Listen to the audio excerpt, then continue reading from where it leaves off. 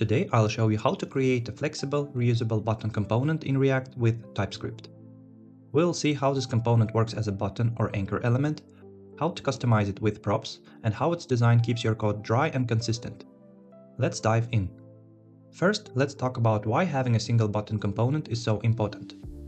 It reduces repetitive code by centralizing all button logic in one place. Styling stays consistent across your whole application, no matter where we use it. It's customizable.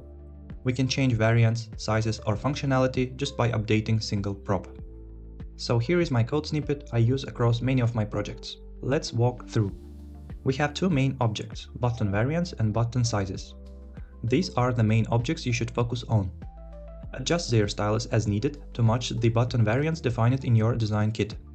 Button variants, the object associated with button variants, like primary, secondary, outline, and link, each with their corresponding Tailwind CSS styles.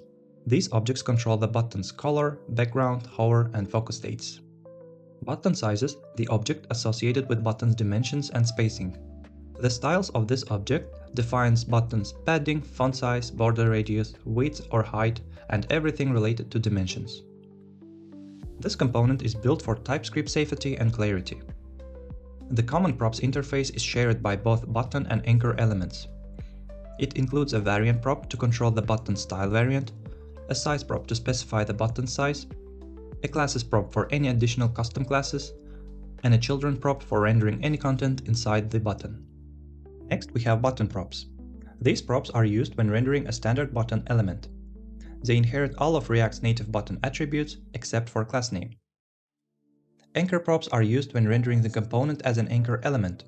They inherit all of React's native anchor attributes and require an href for navigation. There is also an optional isExternal prop, which can be used to open the link in a new tab, if needed. The key power of this component is its polymorphism. If we pass element prop as anchor, it will enforce us to pass href prop as well. Inside every button or anchor, we have a content wrapper component, which adds an inline block span around the children.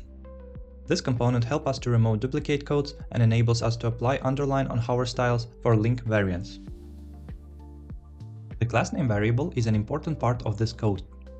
It combines the base classes, size-specific classes from button size, variant-specific classes from button variants, and any additional classes pathed through props. As you may see, I did not add the prop for an icon, instead passing icons directly as a child. I personally like this way of handling icons, but if you want, you can of course extend common props to add icon prop. This reusable button component could help you write less repetitive code, maintain consistent UI throughout your app.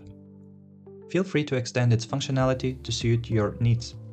You can find the live demo and the complete code on my GitHub. I've also written a blog post explaining its functionality on my website. And that's it. I hope you enjoyed the video. Like and subscribe for more React and TypeScript tutorials. If you have any questions, please leave a comment. Thank you and see you in the next video.